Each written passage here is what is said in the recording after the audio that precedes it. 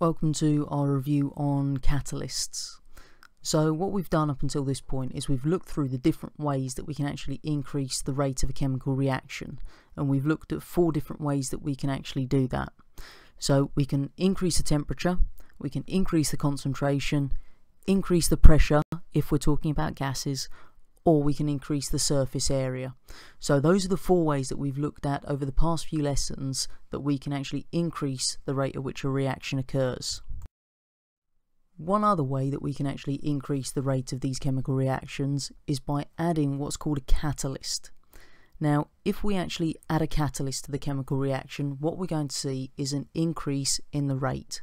It won't change how much product we make, but it just makes that product be created faster. Now, when we look at the definition of our catalyst then, quite simply what it is a substance that's going to speed up the rate of a reaction, but it's not going to be used up itself. So even at the end of that reaction, our catalyst is still unchanged. One thing to bear in mind though is that when we're looking at these catalysts, they are specific to particular reactions. So a catalyst that works for one reaction might not actually work on a different one. One example of where we've seen a catalyst used is in our C2 topic from Core Science, where we looked at the Haber process. Now that's how we make ammonia, and what we use there is an ion catalyst to speed up the rate of that reaction. One thing it would be good to do at this point is to have a little look back at the Haber process and see if you can remember the different conditions other than the ion catalyst that it needs to work. The last thing we've got here then is just a picture of the kind of graph you might see on your exam to do with a catalyst.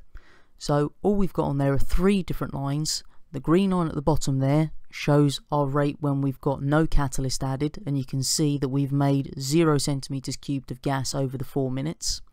If we added 0.2 grams of our catalyst, you can see the red line there shows that we've got that steady increase in the rate. And then if we added 2 grams of the same catalyst on that blue line, you can see there is an increase from our red line, but not significant. So what we can actually say there is that even if we add large quantities of the catalyst, it doesn't actually have a dramatic effect on the actual rate then, okay? Only a small volume of catalyst is needed to speed up that reaction.